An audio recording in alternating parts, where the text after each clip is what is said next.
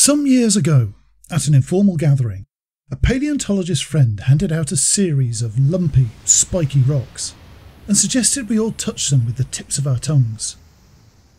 Several people giggled at the odd tingling sensation, a bit like popping candy, like it was sucking the moisture out of our tongues. He waited until everybody had tried it before he told us what the rocks were. They were dinosaur coprolites, fossilised dinosaur poo.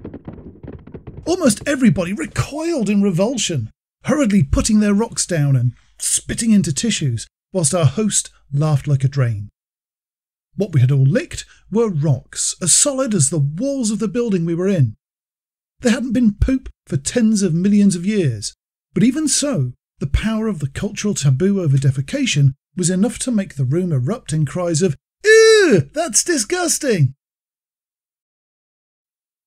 Despite their use in fertilisers and industrial processes going back centuries, there is a societal aversion to urine and faeces that spans the globe.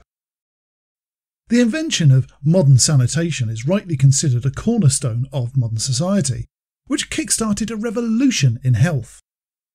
Safely disposing of our waste products helped us control infections that still kill in parts of the world that don't have access to clean water. Keeping defecation separate from the rest of our lives has become synonymous with civilization, and the taboos that have arisen around it reflect our modern perception of it being a dirty, impolite subject. For most parents, toilet training their kids is one of their highest priorities, and when those kids become old enough to tell jokes, poop is amongst their favourite subjects. A child who soils themselves at school or gets exposed as a bedwetter is instantly the target of playground bullies and cruel jibes. Just as sanitation has become a hallmark of civilization, controlling our personal toileting has come to represent a key stage of growing up. This is a channel about autistic life and issues. So why am I talking about toileting? Well, it's because of a small group of unhappy individuals who want us to believe that incontinence is a symptom of autism. On social media, and even in a few articles in the mainstream press, certain parents or siblings of autistic people have attempted to undermine the knowledge, compassion or commitment of autistic advocates by comparing us to the autistic adult in their lives. That person we're compared to will often be described, among other things, as still wearing diapers or nappies. In associating incontinence with autism, they invoke the shock of the defecation taboo. According to their external third-party view of autism, real autistic people can't control bladder or bowels. So those of us with independent lives either aren't really autistic, or we're so high-functioning we don't understand or care about what they insist on calling severe autism. Let me be straight. There is nothing to be ashamed of in being incontinent. There are all manner of medical reasons why someone may not have full control over their bladder or bowels, and there are products available for the purpose. The idea of having little accidents when we laugh or sneeze has even become a successful advertising tool. But there is still a social stigma attached to the idea of incontinence, despite it being something most of us will experience at some time in our lives, even if that isn't until old age. In truth, there is no evidence, either scientific or colloquial, which supports the idea that incontinence is any more common in autistic people than in non-autistic people. But we can identify where the idea probably came from. Sensory differences are a relatively new field in the reactionary world of autism research. Autistic people frequently experience heightened, hypersensitive sensory responses, as well as lowered hyposensitivities. They can apply to external senses of the outside world or perceptions, as well as internal senses of what's going on in our bodies, known as interoception. I've talked before of my own interoceptive hyposensitivities to fatigue and hunger. I never feel a bit tired. I'm either wide awake or fighting to keep my eyes open. I don't get snacky or peckish. I'm sated and full, or I'm ravenous and empty. What I and others rarely talk about is that our interoceptive sense of needing the toilet can be much the same. I only know that I need the toilet at the last minute. I don't ever get the feeling that I might need to get to the loo soon. I get a minute or two before it's too late. Often that warning can be painful too, making it even more urgent to attend to. This interoceptive difference is nothing like incontinence, but if I was stopped from acting on those last-minute warnings, it might look like it. A while ago, a non-speaking autist told me of how their move into independent accommodation also heralded their freedom from adult diapers and the rashes and sores that came with them. For 20 years, they had tried to signal their need to use the toilet to their parents and been ignored. Their cries for help treated as meaningless babble, and their agony looked on as aggression.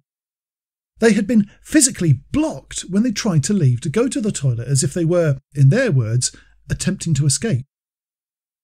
They were subjected to years of ABA therapy, primarily aimed at getting them to speak. Yet those so-called autism professionals were also unable to spot the signals that always preceded a soiling incident. Their parents even used to feed them diuretics and anti-diarrhea drugs before they took them out in an effort to stop them embarrassing themselves in public. It wasn't until at the age of 21 that they were moved to an independent living complex with access to their own toilet and later AAC communication that they were finally allowed to take control of their own toileting. They aren't incontinent. They're like myself and thousands of other autists who simply don't get much warning that we need the loo. But their attempts to communicate their desperate need were interpreted as nonsense, anger, or attempts to run away. Those who'd like to characterise myself and other advocates as fake or a different, high-functioning kind of autistic don't often know about interoceptive differences such as ours because they're not interested to know. They see a line drawn between us and the autists they want cured. So they use one of society's greatest taboos to make sure others see that line. They don't even realise that in doing so, they may be saying a lot more about themselves than anyone else.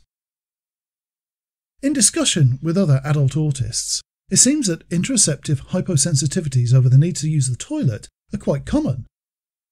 Informal inquiries suggest that around 40% of autists get less than 2 minutes to attend to that pressing call of nature.